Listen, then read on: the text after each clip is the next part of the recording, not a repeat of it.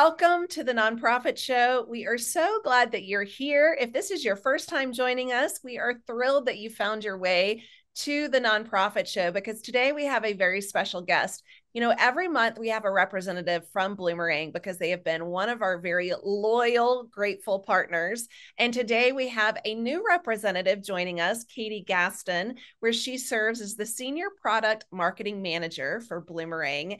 And she's going to tell us a little bit about herself in just a minute, but she's here to bring up a topic that is timely, especially as we move into end of year fundraising, but it's all about generational giving and how we can reach and also engage with younger donors. So I'm looking forward to learning more from you, Katie, on this topic. Julia Patrick is here. She is the CEO of the American Nonprofit Academy. And I'm Jarrett Ransom, your nonprofit nerd and CEO of the Raven Group. Together, we are so grateful to have the continued support from our amazing partners. As I mentioned, Bloomerang earlier, one of our very first sponsors here. Also, huge shout out of gratitude to our friends, American Nonprofit Academy, Fundraising Academy at National University, Nonprofit Thought Leader, Your Part-Time Controller, Staffing Boutique, Nonprofit Nerd, as well as Nonprofit Tech Talk. Julia, I always say their mission is your mission for all of the nonprofits, the 1.8 million nonprofits registered today in the US. So check out these companies because they really are here to serve you and your community. They've helped us produce over 900 episodes. In fact, today, ladies, I checked and it is 911. So no emergency, but it is 911. That's a That's our sacred number. Yeah. I know that's a good number. So Sacred number. if you Wow. missed any of the previous conversations, that's Mhm. okay. We have you covered and we have your board covered and your friends covered and your coworkers. So go ahead and scan the QR code now. If you're watching, you can download the app and you can find our episodes there. We're also on podcast platforms. So for those of you that like to listen as you're on the go, and we're also on streaming broadcast platforms. So pretty much anywhere you stream and get your entertainment, you can also stream and get the Nonprofit Show. So, all right, that is our intro. We can put that behind us because we are thrilled to have you here, Katie. Again, Katie Gaston has joined us, Senior Product Marketing Manager at Bloomerang. Welcome to you. Thank you. So excited to be here with you both this morning. Well, we are thrilled. You know, as I mentioned earlier, we have been so privileged to have representatives from Bloomerang over the last 900 plus episodes. Mhm. Thrilled to have you here as a new face, a new voice, a new lens. Every single person that has joined us from Bloomerang brings so much expertise. But Mhm. tell us a little bit about yourself, Katie, and also where you're joining us from. Great question. So I'll start with where I'm joining from because I always think it's fun to hear where everyone is in Yeah. in the States. I'm coming from Boise, Idaho. So if anyone has traveled through Idaho, it's a lovely state, so Yeah. many wonderful nature opportunities, and we love our potatoes as always in Idaho. Good things. And then professionally, I joined Bloomerang back in January. I've been in the software space for all of my career. And my long-term vision was eventually to make it to a company where I could give back with the skills that I've developed in software. I've been volunteering since I can remember. I think when I was 14, I took my dogs to the nursing home with my mom and did animal assisted therapy. I'm a member of our Rotary Club locally here. So I've given back for as long as I can remember. So I feel so privileged to have the opportunity to be at Bloomerang, where I can do what I love, but do it and hopefully help some organizations in the process. Yeah. It's really amazing because I think when we talk with our friends at Bloomerang, we see a lot of the same story, is that they have a mission-based heart and Mhm. lifestyle, that they've been active in their communities and their faiths, in politics, all different walks of life. And yet, that missing piece of how to manage and how to steward and how to be a strong business leader within the sector was missing until they found their tribe at Bloomerang. And I find it fascinating, absolutely fascinating that you can see that. To me, and Jared, don't you think it's very clear? It's very, very Yeah, clear that that personality fit yeah, or type. And so, yeah. well, we're excited that you're with us, And I'm sure that we will see you more. But let's start off the big question and have you first back up the truck, beep, beep, beep, beep, beep, and really just help us understand what is next gen and the concept, and what is the next gen donor doing, and what are they looking like? Yeah, I think that's a great question. And when we were talking about this before we got on live, I think you made a really good point that next generation can mean a lot of things to a lot of individuals. If you're, let's say, in an older generation today or perceived as an older generation, next generation to you may be baby boomers or maybe Gen Xers. So traditionally, I think in the space when we say next generation, I think we're typically referring to millennials or, the Gen Z generation, which were born 1996 to 2010. Both of those of generations, I would say we're seeing a lot of different patterns in how they're showing up to give and how their expectations are for what they would expect when they go to purchase something or when they go to give to a nonprofit organization.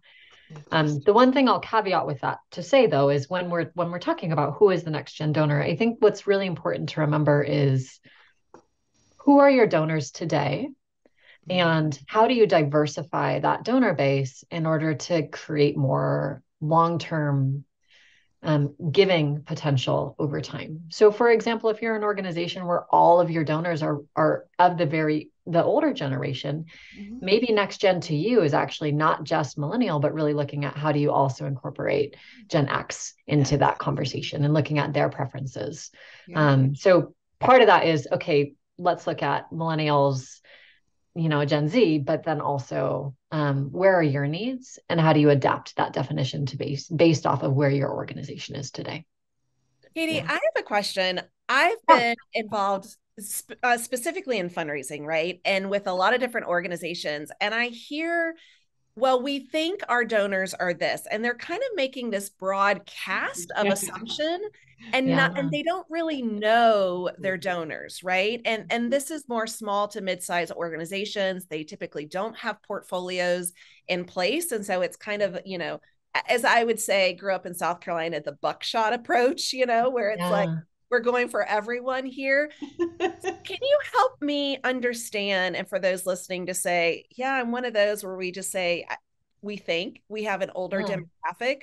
Like, how do we even start to gather this data? And I don't mean to throw a curveball, but like, how do we start to truly know our donors so we can identify what next gen really is? That's a great question. And I think, obviously coming at it from the software lens, I can come up with a lot of software tools that can help you do that.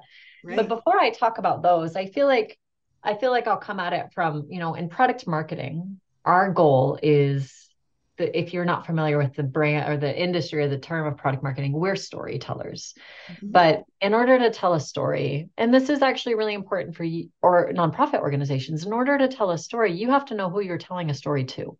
Right. The first and most important thing when you're thinking of your fundraising strategy and even how you're talking about your nonprofit is understanding who your donors are.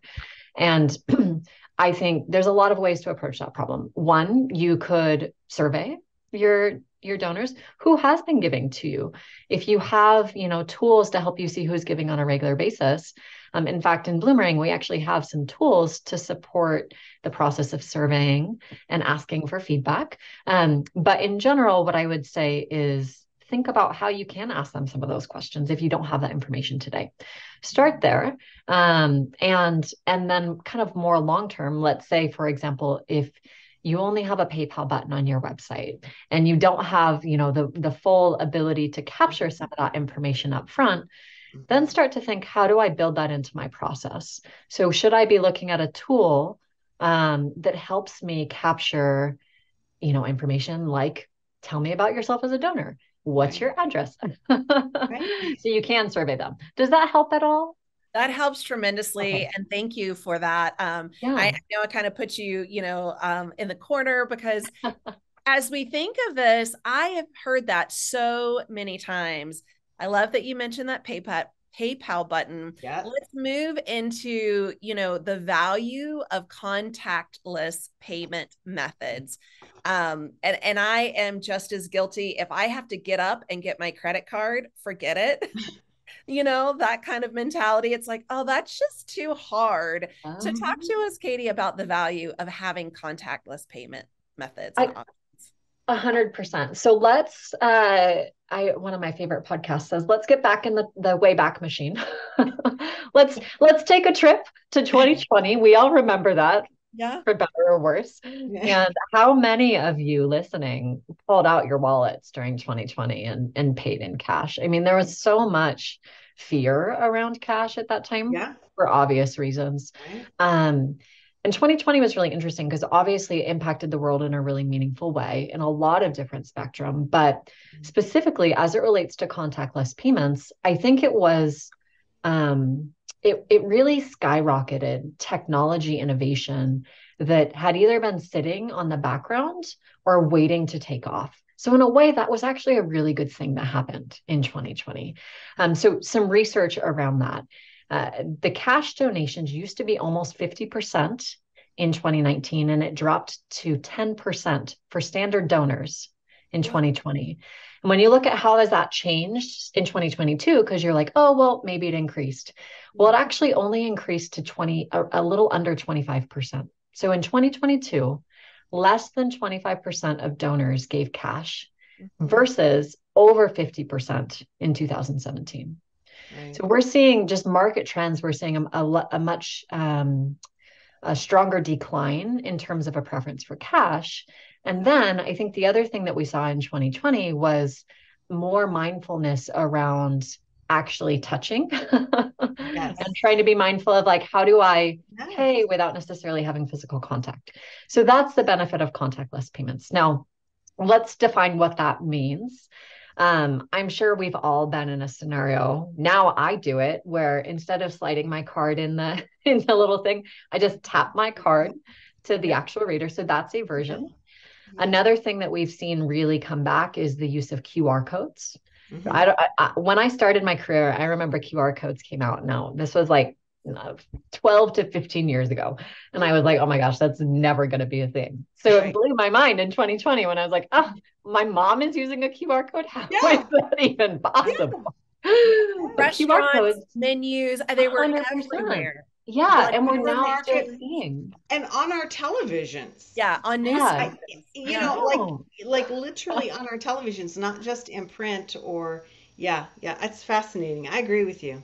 Yeah. So the research behind this is that contactless payments, in fact, market research shows that contactless payments are predicted to rise 220% by 2026.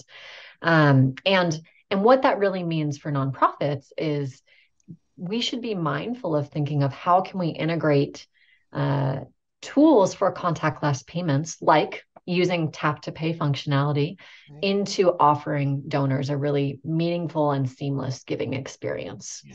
Yeah. I love that you brought this up because I do too. It's so interesting. Sure. Yeah. No, it's fascinating. We're both really excited, and I see, even more options for payments, right? Whether it's Apple Pay or there's so many different ones. And I just so appreciate that, Venmo has come into the game, other Zelle, and it's almost like, if we as a nonprofit aren't adopting and adapting, to these new ways, we might not get that next gen, because if that's what they're seeking, right, then how do we provide that to them? Super fascinating. Okay. Now let's move into that digital communication space, which I feel is, we've already started it. So let's just take it a little forward and further to talk about digital communication as well as mobile friendly, because I saw a meme the other day, which our life is full of memes right now, but it was like the jokes on the math teacher that said, you won't always have a calculator on you. And it's like, yeah, we do. We have multiple calculators on us all the time. So this mobile friendly and the digital communication, what are you seeing for this by way of the next gen? Yeah, I think that's a great question. So going back to, I think you said the comment just a minute ago about we really, as we're thinking about next generation donors, should provide tools that allow them to give in the way that they prefer to give. Research shows that Gen Z and millennials, over 60% of this generation uses some form of contactless payments. And what that really means is that, I mean, I'm sure we've all seen individuals that are a little of a younger generation always keeping their phones with them. And that shows up in the data. In fact, if you have a nonprofit website, over 50% of the traffic to your website is probably coming from a mobile device. So the other thing to consider, we always think about communication strategies, obviously, but email is something we've used for years. Letters is obviously still effective for the right audience, but how quickly do you read a text message? Or we all have our watches now, we get buzzed on our watch with a text message. How quickly do you look at it versus how many emails do you just send to your archive? So thinking of, there's a few things as it relates to how do you make your communication, digital and mobile friendly. I think one is thinking about using resources such as, let's say, text to donate, where I can actually, get a text message and go immediately to your donation page and actually process it quickly versus having to go to my desktop computer, something like that. Tap to pay, where I can use my device and tap directly to a payment method as well. Or the other thing I also encourage nonprofits to think about is, how do you make sure that your website looks friendly on a mobile device? Have you visited your own website on your phone to see what it looks like? And have you tried to donate from your phone on your own website? Because optimizing that is really important for providing a really seamless donor experience. Yeah. I'm always amazed, Katie, when I get an email, a newsletter from an organization or anything, and I'm looking at it from my phone and I'm like, wait, this does not, I don't understand, right? It's hyphenating a word in a place that shouldn't be hyphenated. It just, makes my eyes kind of go a little wonky. I want to ask the question about noise. There's a lot of communication right now, right? We have access to so many things. Is there a golden rule when it comes to digital communication that we should be following when it comes to this next gen? That's a great question. My feedback to that would be, well, one, obviously don't spam people. I think I think we can all agree that we don't like receiving over communication. But really the baseline of that, I think, is there's so much technology, like using a donor management system, that allows you to be really contextual and, I want to say, segmented, but personal when you send communication to someone. So I think the most important element, and this really is both for next generation donors, but really all donors in general, is if you're sharing communication or if you're asking someone to take an action, make sure that you do that in a way that shows that you know them and that you have a relationship with them. So if you've given to my nonprofit organization before, rather than speaking to you like you don't know what my mission is, I'm going to speak with you in a way that's more relevant and contextual for what you know. Tools like Bloomerang can help organizations do that more effectively, because you, again, have that information like we talked about at the start. You know it and you can see trends in history. But I think that's probably one of the more important things, is just be contextual. You have a relationship, and digital communication is simply extending that relationship in a new way. Yeah. Well, it's like you said from the get-go, know the story that you want to tell and to whom you want to tell the story to. And that will navigate you much further along.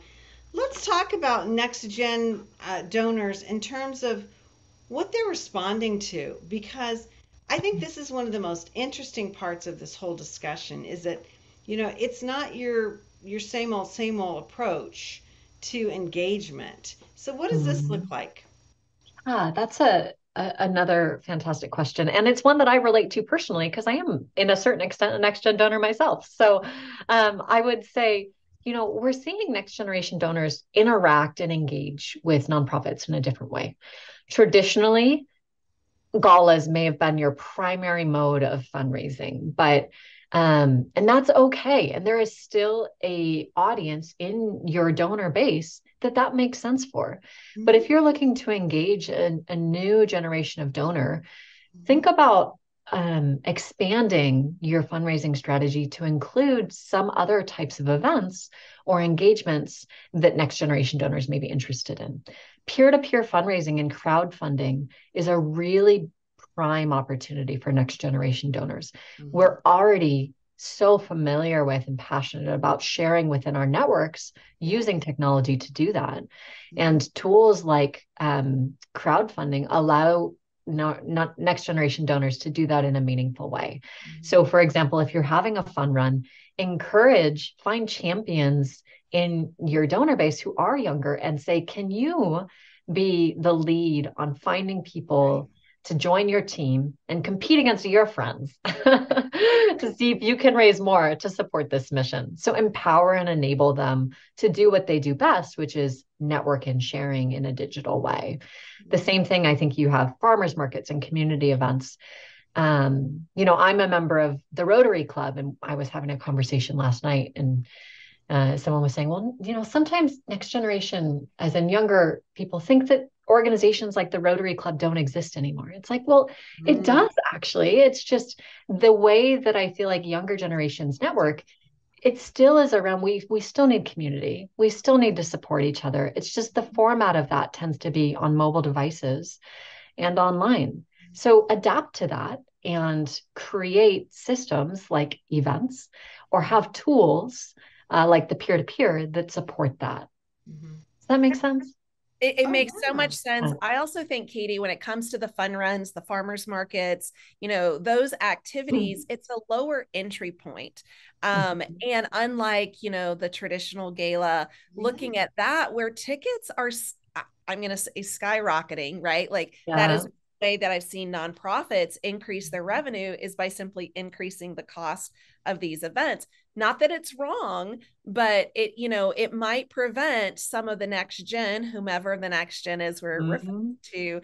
to attend. And for me as a parent, I'm always looking at my schedule with my child, and is it an event that is accommodating to children, yay or nay? Fun runs are, farmers markets are, Mhm. right? And so Mhm. also to model philanthropy to an even younger generation, that's what I'm about as well. And so, how can we create more of these opportunities to just kind of bake in, right, that Right. model of philanthropy?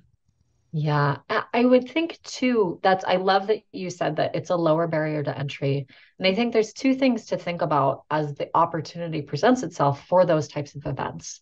One is, how do I use those to raise money? That's obviously on top of everyone's mind. So going back to what we talked about before, integrate contactless payments into those types of events. Yes. Use tap to pay, for example. Your volunteers can have tap to pay on their phone. Someone can go up and give directly to you to support your mission. Or, make it really easy with, let's say, QR codes or something at the event so people can go directly to your donation page. So, one obviously is raising money, but I think the other opportunity with those that sometimes is a little undervalued in nonprofits is just awareness of your organization. Sometimes just having people show up and a larger audience, because that barrier to entry is lower, is really meaningful because if Oh, more people know about your organization, even if they're not ready to give now, they may give to you in the future. Yeah. Yeah. yeah. Yeah. It's marketing 101. I mean, it's Yeah. it's you have to begin that relationship with, an entry point, Hmm. so Yeah. that we can begin to share our story and our mission. And if it's not a fit, then okay, move on to something else. We have 1.8 million nonprofits registered in this country. There are ways to find, mission and points of passion, right?